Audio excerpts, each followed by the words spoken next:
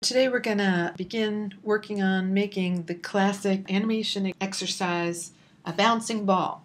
And I want to introduce you to a couple of other new features. So we're in After Effects. We're going to create our assets this time in After Effects. So I'm going to make a new composition.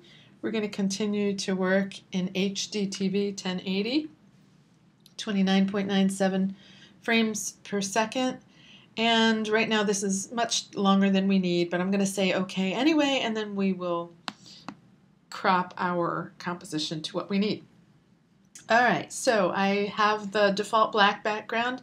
Remember, if you want a different background, you can either put an image in there, of course, or you can just choose a different color. So I'm going to double click here, get sort of a blue background, and use that just as my background for my animation. And then I'm going to do something that's new, which is to make a new solid. And this is a type of layer that we're going to use for various things. I will pick the color of my solid, and it's going to give me a full screen of this color. Oh, almost a full screen. And I'm just going to squash it down and stretch it a little bit side to side so that I can use it as sort of a ground of sorts for my bouncing ball. So let's get this so that we fit it on the screen. And let's go ahead and make our, I'm going to lock that so that we don't interfere with that.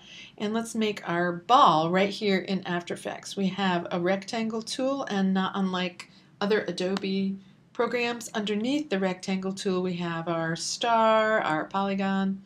We also have the lovely ellipse. I don't want to have a stroke, so here things are a little different. We can't say no stroke, but we can set the stroke to 0. And I'm going to make my circle, and I'm going to intentionally put it off to the side so that I can show you a problem that occurs. So I'm going to say Shift Option to get a perfect circle. And there I have a red circle that I'm going to use as my ball. However, if I click on this, and notice I click on it a couple times to get this to happen, so I recommend that you click back and forth a few times. This little center point, that point that's typically in the center, which is sometimes called the registration point, in here it's actually called the anchor point. You may have noticed that in our transform. It's not centered on the object, it's actually centered on the page. And what that means is that if I were to try and rotate this shape, let's go ahead and make a little rotation, it's going to rotate on that point. That's not going to matter too much for us in terms of rotation, because obviously if it's just a solid circle you can't see rotation, but it is going to matter in terms of us getting our path straight. So there's this lovely tool here called the Pan Behind and Anchor Point tool, which is kind of an odd combination of ideas, pan behind and anchor. But that's our tool that we want, and what I want to do is grab, with that tool, grab this little anchor point and set it to the center. Now if you want to get it in the center exactly, it's kind of tricky. You can turn on the snap. But for my purposes today, I'm just going to eyeball it, and that looks like it's at about the center.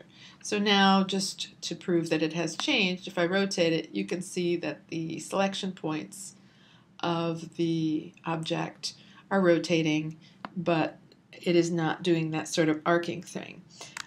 Keep in mind that that arcing quality might be useful for something else, and we'll come back and possibly use that at another time, but for now we want to use this. So I'm going to leave you with that for the moment. Get yourself set up, and then we'll come back and we'll animate this.